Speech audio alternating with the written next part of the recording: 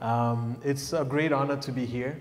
I'd like to begin first by introducing the rest of the team before we get started. So we have on my right-hand side, we have Mecca, and we have Kelia, and we have Isaac behind the cameras. So we're all very, very excited to be here. And I'd like to begin first by asking you a question. How many of you have ever heard of the country of Rwanda? Put your hand. Wow, that's about 3/4 of you all. I think this is very exciting. So we're all coming from Rwanda. We are part of a group called IDebate Rwanda. And what we're doing is we're doing a tour of the United States in order to share about the history of Rwanda and to use the history of Rwanda as not only a lesson for the rest of the world, but then also as a deterrence for many people. We usually say that Rwanda is a great example of and is a mirror to every man's soul, because Rwanda shows what happens, all the wrongs that happen when we refuse to accept differences, but then also Rwanda shows what the good of what human beings can do to restore life and to live right after tragedy.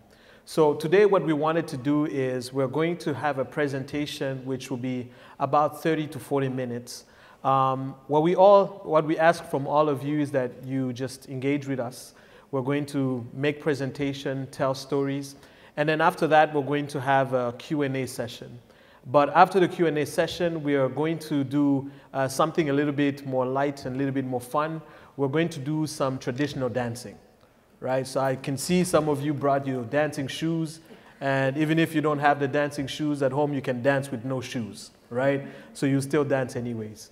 But what I would like to do is I would like to call on Mecca, and what Mecca is going to do is to give us a little bit of context to what happened in Rwanda, where 24 years ago we had one of the worst genocide in the history of mankind. And after Mecca is done giving us a context, Kelia is going to share a story from one of our colleagues who remained in Rwanda. And then after that, we'll watch a video, and after watching the video, I'll come back and answer the question of why should you care about what you hear. Does that sound like a good plan? All right, thank you all very much. So let us all just welcome Mecca to give us a context. I'm very happy to be here, and thank you for the dinner last night. It was one of the best things we have had since we came to America. So I want to start by introducing my country to you guys so that you can at least understand where we come from and how our country looks like, and then I'll drive you back to history and up to today and how the country has tried to renew after the genocide. So Rwanda is the smallest country in the center of Africa. It's really small that if we try to fit it in Texas, it will take us like more than 50 times. So you can imagine how small Rwanda is, with just 12 million as the population. And then we speak one language. We don't have different languages. It's just one language, Kinyarwanda, and English being our second language. So like any other country in Africa, Rwanda was colonized, but then when colonialists came in our country, they did not find a perfect society. Rwanda was divided. We had different classes, but then those social classes were just 3 social classes. We had the Tutsis, the Hutus, and the Twa. Now, for one to subscribe to membership of any of those social classes, you had to prove it by a number of cows that you owned. For us, in our culture, we believe that cows are one of the, like, a sign of wealth. If you have cows, it means you're rich. So for the Tutsis, they had to own more than 10 cows. Like if you had more than 10 cows, or if you had many cows, you were considered to be a Tutsi. If you had less than 10 cows, you were considered to be a Hutu. And if you lived in the bush, and the pygmies were the people we considered to be Twa. Now, when colonialists came in our country, they tried to change the mindset and the ideology of those social classes that we had by saying that actually there are some physical attributes that make it so different that a Tutsi can become a Hutu or a Hutu become a Tutsi.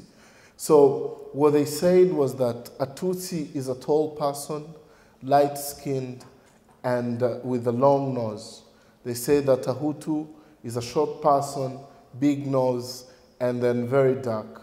Then with that, it means that now it was not possible for you to work hard and become a Tutsi, or even if you don't work hard, then you can become a Hutu. Then they removed what we call social mobility.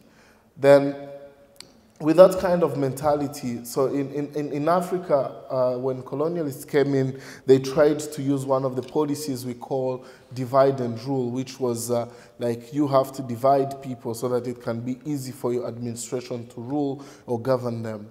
And then what they did again was indirect rule, which is mainly they give power to the local, to a group of people in the local community, so they be the ones to take in charge, and then for them they do everything else behind the scene.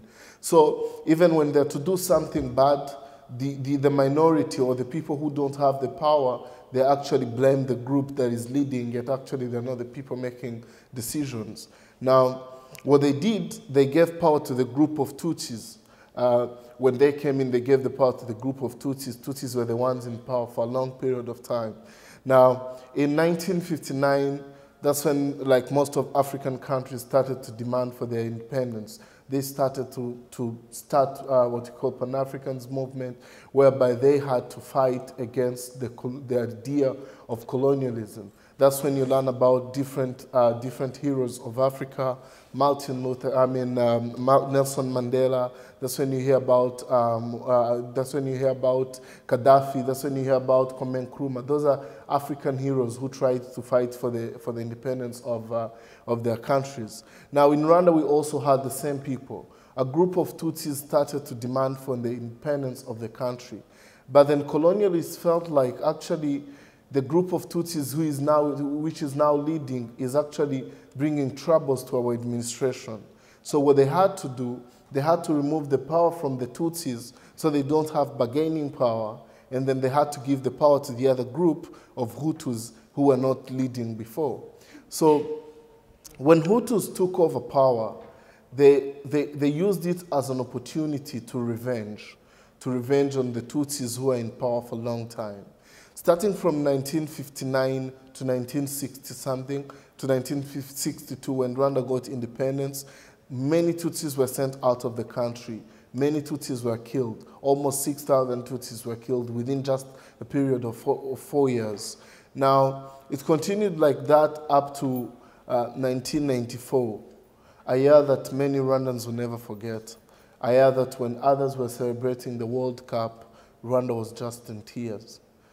On the 6th of April, when the plane that was carrying the former president Habyarimana was shot down, starting from that night, Hutus made a promise that they're going to kill Tutsis to the point that another generation that will come will never recognize that Tutsis existed. You know, we always say that maybe the story that America can tell is the 9/11. But in our country, we had 3 9/11s every day for 100 days. That's 10,000 people dying every day. 7 people dying every minute. Teachers killing their own students. Students killing their own classmates. Neighbors killing their own neighbors. Uncles killed their own nephews. Pastors killed their own followers. Politicians preached hate. They told people to go on streets and kill because they felt like killing was doing a public service. People died day and night. People prayed to be killed by a machete because they felt like, people prayed to be killed by a gun because they felt like machetes would hurt more. It wasn't about how you prefer to die. It wasn't about how you prefer to live. It was about which death is not going to be so painful, which death is going to be so fast so that at least I can die but not feel the pain of death. For 100 days. For 100 days. And when people talk about the genocide, sometimes they put a full stop on the survivor and the perpetrator, because it's very easy to name them those names because they survived and others killed. But the question is it right? I personally, I was born on a family that contributed to the genocide. My uncles killed. My father was there during the genocide in charge of security of people. But you can't call me a perpetrator because I never killed anyone. I never took up a machete and cut the head of someone. Isaac was born on a family of survivors. He lost a mother, he lost aunties, but you can't call him a survivor because he never survived, he wasn't there. We are all victims, right?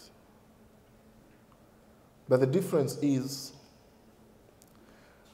I feel guilty, I feel shame, I feel everything that my uncles felt after the genocide. I regret for being born on the wrong side. Isaac feels sad, feels anger, feels like he can't revenge. So you can imagine in a country whereby 65% of the people are the people who were born after the genocide, who have the mentality that I just talked about, who feel shame and the anger.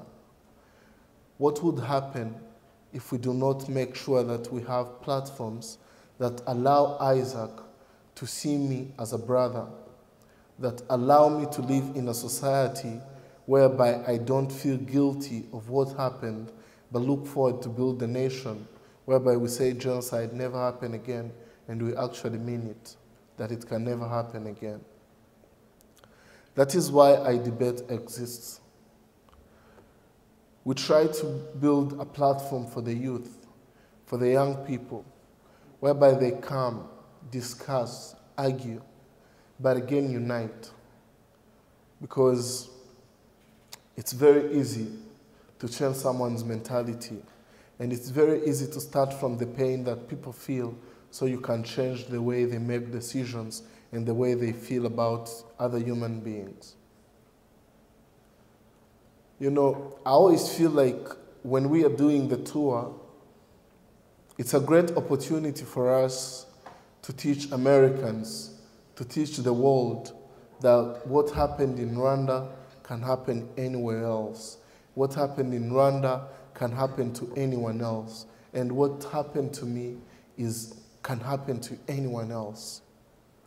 So I'm going to call upon Kelia to come and read a story of one of the colleagues we work with in IDebate Rwanda.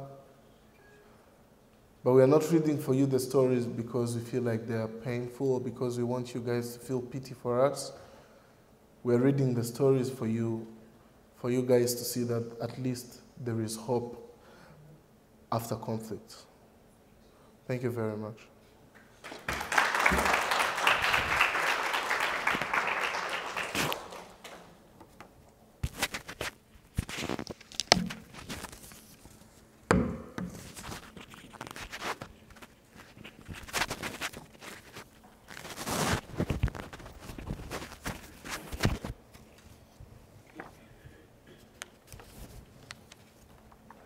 A letter to my future child.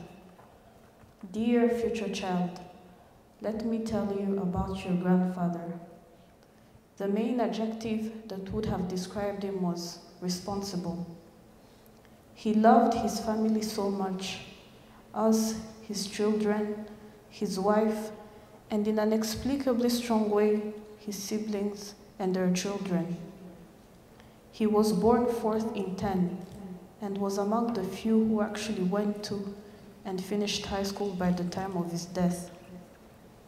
In his inexplicable love, he had paid for the studies of his younger siblings without a single complaint, even insisting, putting aside his needs. He had no extra money for all that, and he was sometimes forcing him to go to work by foot under the burning 2 p.m. sun of Kigali that you get to know. As you can imagine, he was whip smart and a spot-on analyst. Due to the fear of exposing his family to the cruelty of the regime at that time, I assume he never engaged in public political demonstrations or debate.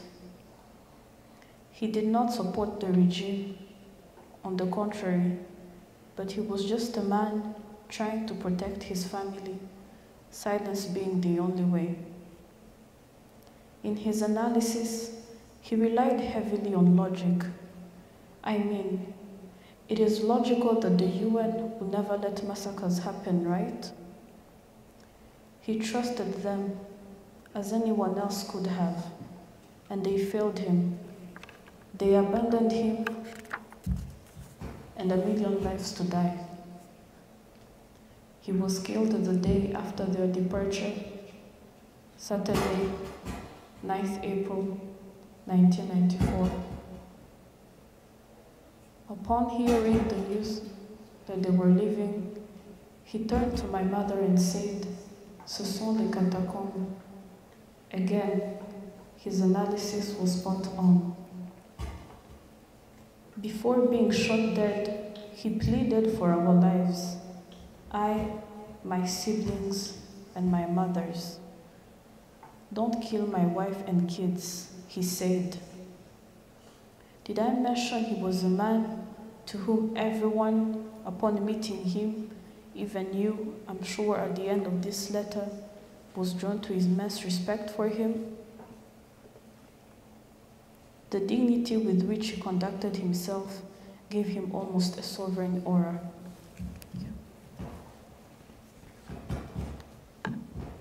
Maybe the killers saw an incredibly respectable man who had accepted his capital sentence with almost sympathy and comprehension for the killers. I get it, I have to die. They surely thought he deserved death for having the wrong box checked in his ID. But they also saw a man scandalized by the idea of even considering killing women and children. Maybe what went through their mind is, yeah, sure, he's a Tutsi, a Ninyenzi, a cockroach, a good-hearted one who has to die. But his wife and children, that would be a little too much. Or maybe they were just in too much of a hurry to go and kill our neighbor and his family before it was dark. Maybe the chief of those Interahamwe had a stern wife who expected him home early. Our neighbor, his children, and wife were massacred, leaving only one survivor. The bullet touched one of her kidneys, which left her with struggles to conceive for years as a married woman. Or it was just because they hoped to come back at midnight and rape my mother, whose ID had the right box checked, in the safety of the night, as they had told her, "Uturindire turagaruka saa sita z'ijoro. Wait for us, we'll come back at midnight." She did not wait. A woman told her she will surely die, us with her that midnight. We hurriedly left the house, struggling to find a path among looters, busy tearing apart the house my mother had never wanted in first place, to find refuge at one of our neighbors. And that is how we escaped our first encounter with death. And there were many encounters with death after that in the following 3 months. But that's another story for another time.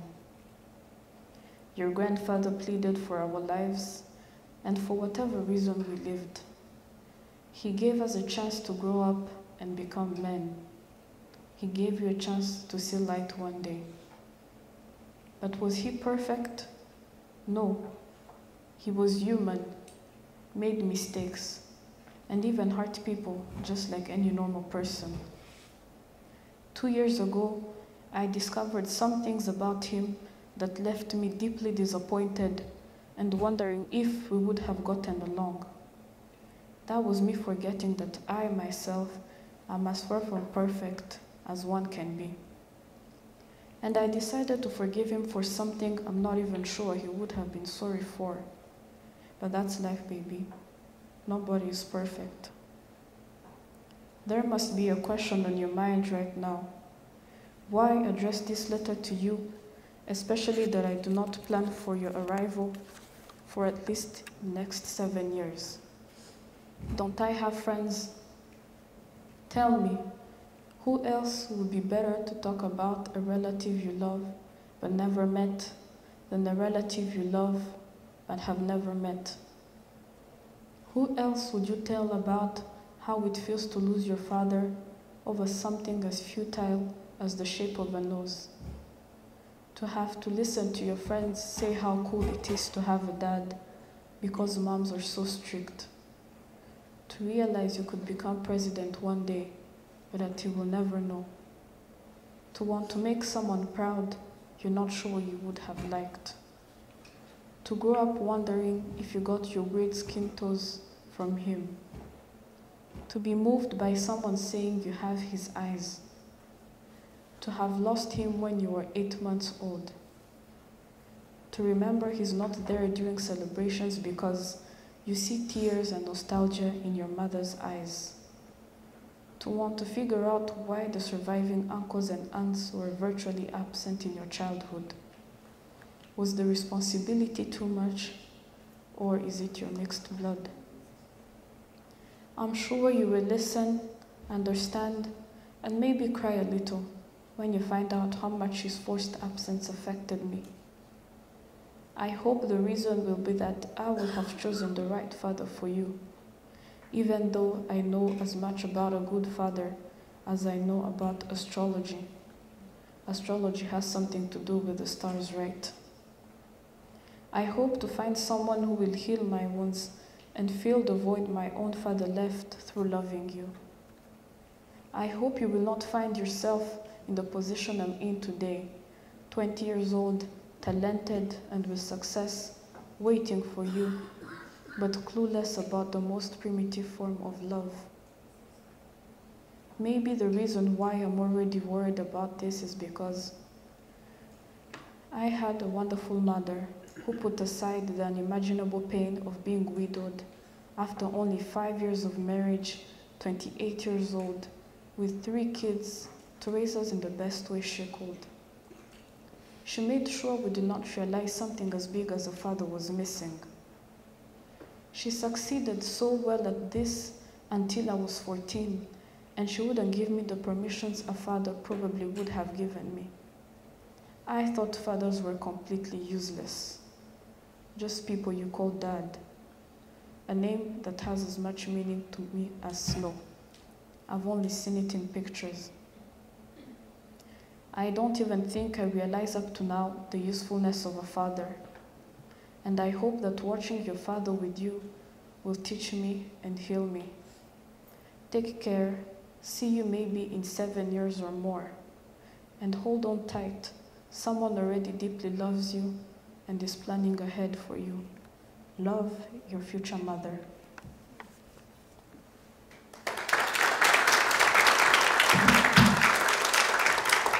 But I think that Mecca has already provided us with a context of what happened in Rwanda. And the other thing that I hope you read, as Kelia was reading the story, you were able to see just how much genocide affects the life not only of those that were present at that time, but those who were born afterwards. You see, one of the things that I wanted to do for the next few minutes is to answer 2 main questions. The first question is, what can make a man wake up one day and decide to kill a person that they gave birth to? Guys. So I want to answer the question of what can make a man wake up one day and decide to kill the person that they gave birth to. And the second question that I would like to answer is, why should you care? Because even in the best case scenario, many of you are here in Tyro, Texas. It is about 26 to 27 hours away from Rwanda. It would take you almost 2 days to get to Rwanda. And the question is, why should you care about something that happened 24 years ago in another continent? And why is that important? See, what I would like to, there's one thing that I believe is that if we said that the issues of genocide are issues of Rwandans, I wish we can say that, because that will make the world such a better place. Because you see, all we'll have to do, just like Mecca said, Rwanda is the size of Maryland. It's one of the smallest countries in the world, and Rwanda is the smallest country in Africa. If we were to say that the issues of genocide are issues of only Rwandans, life would be so much better. Because all we have to do is basically just build wars around the country and then just keep Rwandans there and they can just kill one another, and that's it. But sadly, you see, the issues of genocide are issues of how we treat the other, however you might qualify the other to be. How do we treat those that are different from us? And how do we treat those who see the world differently and live the world differently? What I would like to do is to show you the process that allows us to commit violence to others. Because you see, I believe that there's something about us as human beings that makes it impossible for us to hold or for us to do any violence against another person when we see them as people. We're in a Christian school, so I would say I believe that He says that I have put the notions of right and wrong on their hearts so that they might not sin. I believe that God has put in each one of us a certain conscience that makes it impossible for us to commit violence against another human being. But however, in order for that to happen, we have to go through a gradual process that allows us to justify violence against another group of people. And what I would like to do is to explain that process for you. Because just like I've said, I believe that there's something in us that makes it impossible to do violence. So the question is, why do we still do violence onto others? So I would like to begin by explaining the process. And this is a process that has been studied by different scholars. So the first thing that we have to know as human beings is that human beings have different needs, right? But I'd like to outline some of those needs. The first need that we all have is a need for identity. Each one of us wants to answer the question of, who are you? I'll tell you the truth, nobody ever wakes up in the morning and says, I am just like everybody else and that's the best thing in the world. We all want to feel like we're special. We all want to feel like we're different. And you see, there's nothing wrong with that need. The second need that each one of us has is a need to belong. We all want to belong to a home. We all want to belong to a group. We all want to belong to a cause, right? So it's not only that I define myself in a certain way, but I also like to belong to a group that define themselves in that specific way. So those two needs are needs that each one of us has, whether they stay in Kigali in Rwanda or they stay here in Texas. Now, to explain the process, the first thing that we do as human beings is we categorize ourselves. We all like to categorize ourselves. Now, let me tell you, even people who claim that they don't like to categorize people, they're lying because they categorize themselves as people who don't categorize others. And it's very simple because we need to simplify the world, right? It will be impossible for us to treat human beings as individuals. So we need to create stereotypes, we need to create categories that makes it easier for us to interact with the rest of the world. The first thing that we do is we classify and categorize ourselves. The second thing that we do is we symbolize. We put symbols to those categories, right? So now it's no longer about this is us, this is who we are, but there's also something that makes us different from others. Because when we start putting symbols, we say, well, you know, there's certain things that we do that make it different, that make us different from others. To give you an example, I like to take the most prominent color here is black. People wearing black, right? I'm wearing black too, so you know. The first thing that people are going to say is that there is people who wear black and there's the rest of the world.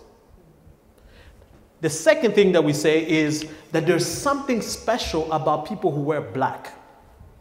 People who wear black tend to be smarter than others. People who wear black tend to be more creative.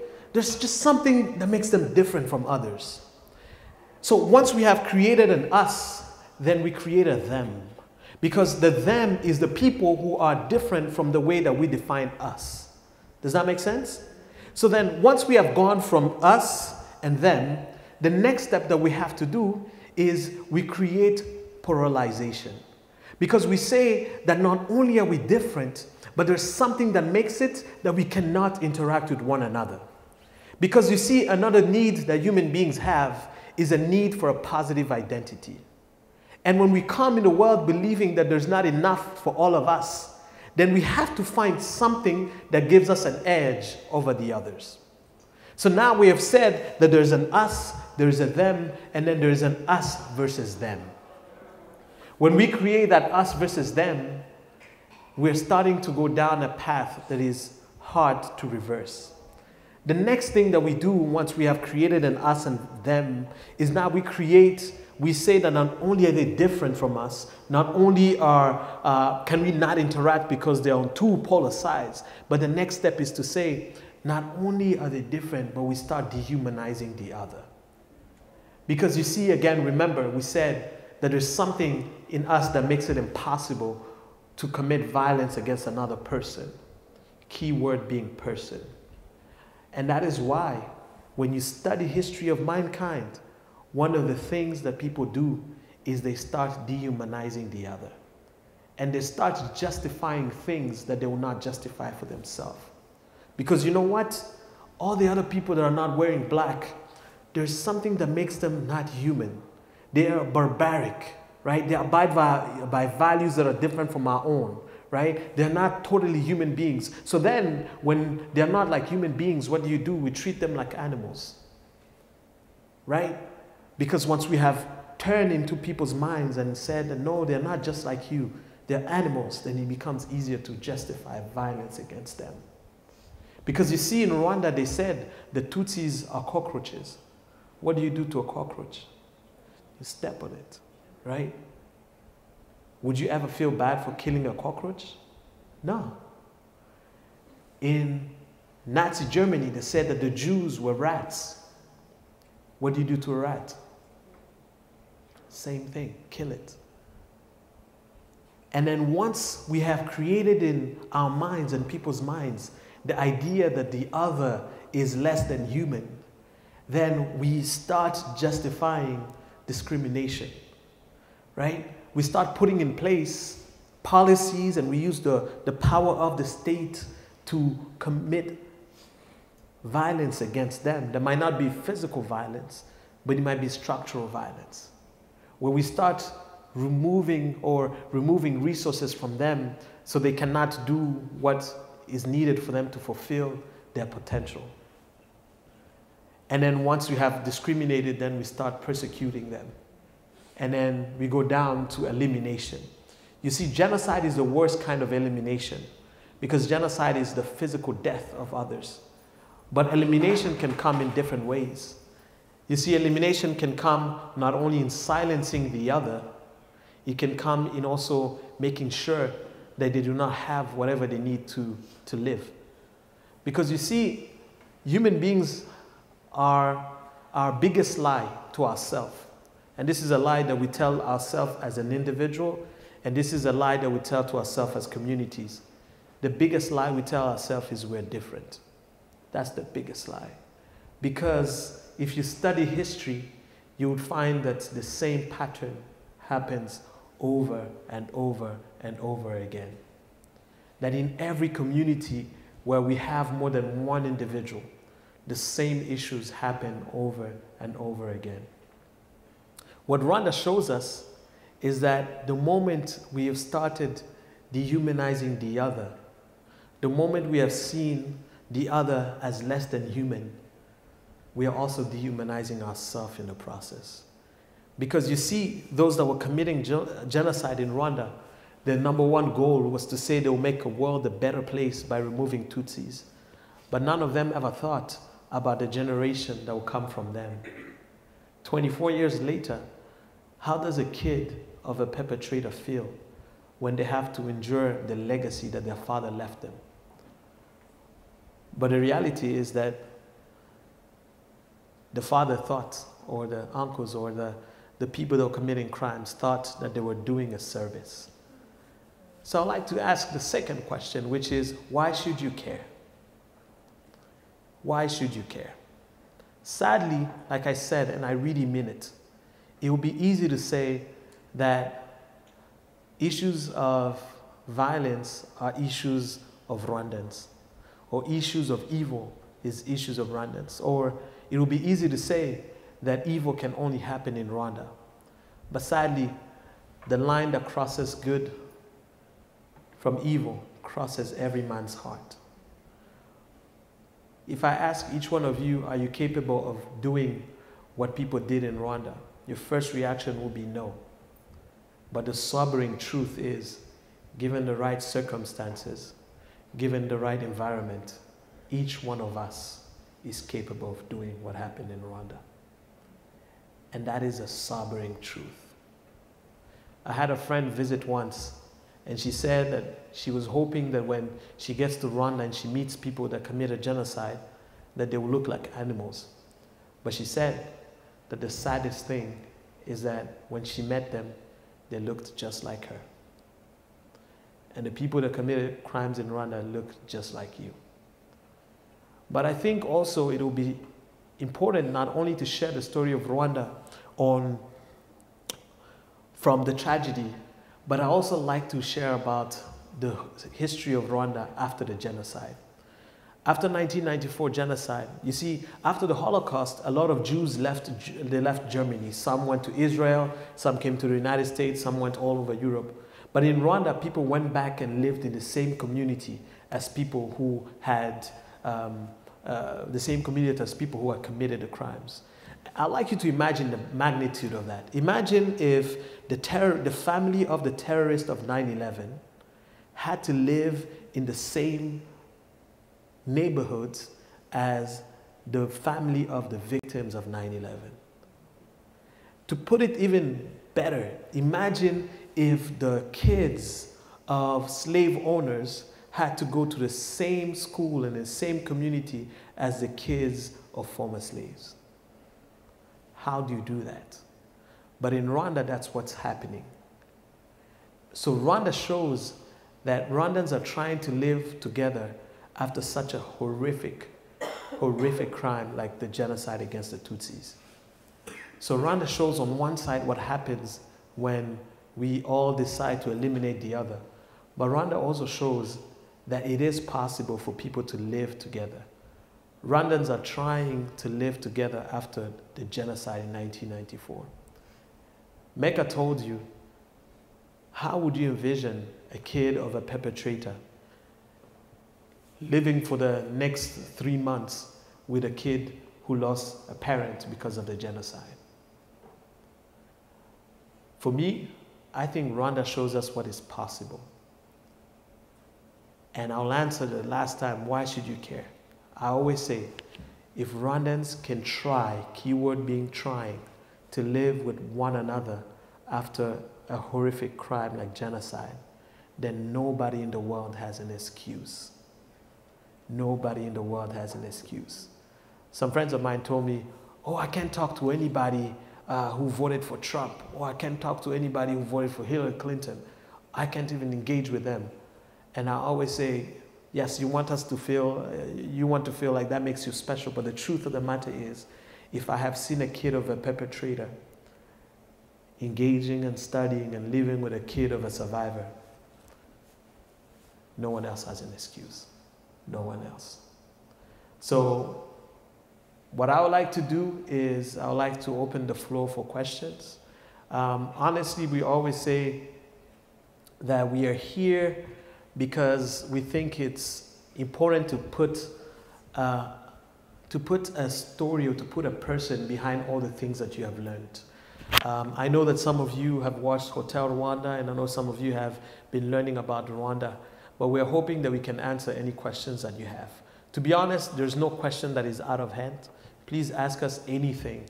that, that you have on your mind, and will be willing and wanting to engage with you. And you've been sitting for quite some time, so after a few questions, what we want to do is to do some traditional dancing. I know some of you, you look like you could dance a little bit. All right, does that sound like a good plan?